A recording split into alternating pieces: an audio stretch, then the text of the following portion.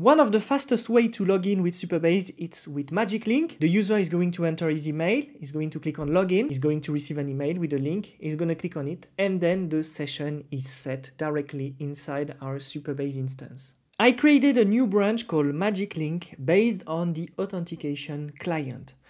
I'm going to get back to my login page, and when I arrive here on my login page, I got to sign in with password.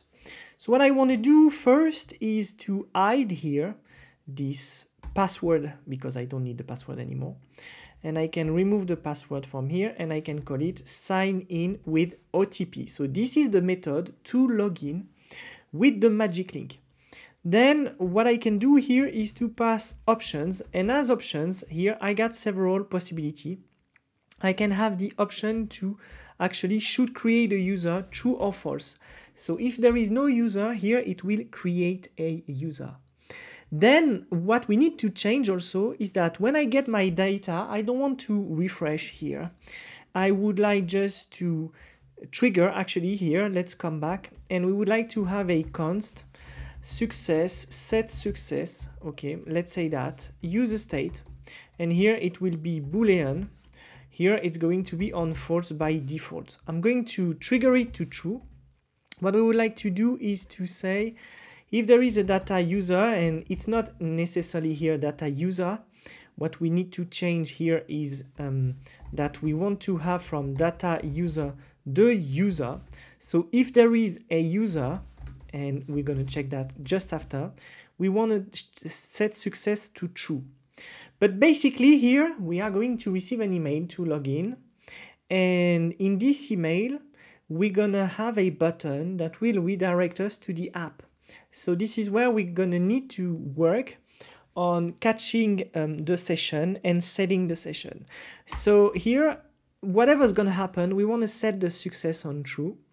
And down here, I'm gonna say that if there is success, okay, I would like to display like a div, okay, and say an email has been sent to, and here we are going to put the data.email that we catch to login. I'm going to add some style to it. Here I'm going to have a margin on the top and on the bottom.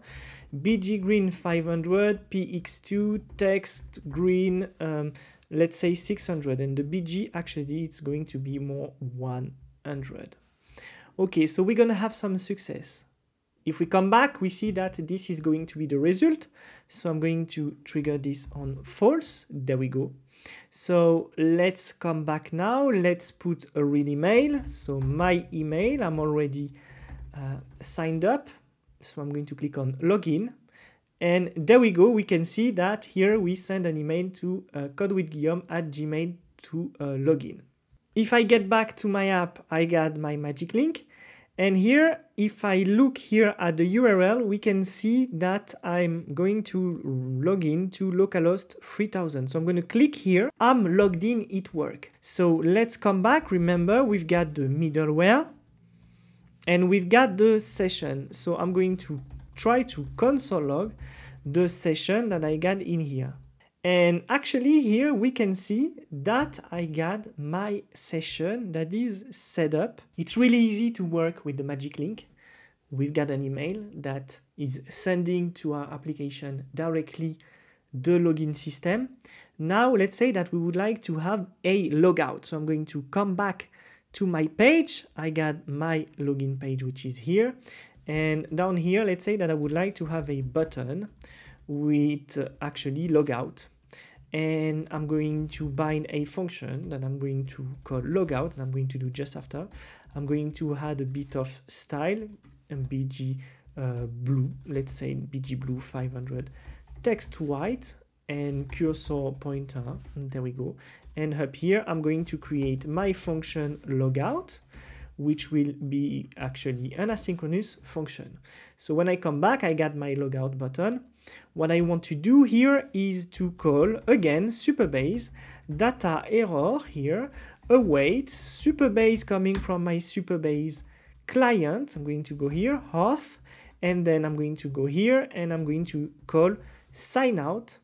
And if it's sign out, what we want to do, we want to redirect directly to our login page, and we can use the middleware for that.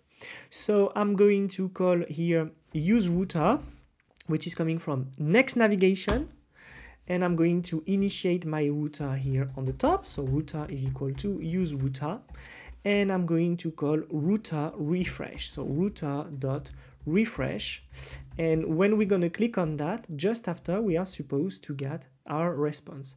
So here we can see that we can have a data or an error here. And actually, we don't need to get this data or error, okay? We just want to call our session to be here. So let's come back here. I'm going to click on logout, and what's going to happen is that here I'm redirected to my login page. Let's do the workaround again. I'm going to call my magic link. Again, I have my link in here. I'm going to click on login, and immediately this time I'm logged in. I got my session. We saw that with Magic Link, we can log in really fast without a password. And I know a lot of people contest the Magic Link option because they say it's not secure, but actually it's the most secure way because we don't enter any password and no password can be catched. We log in through a token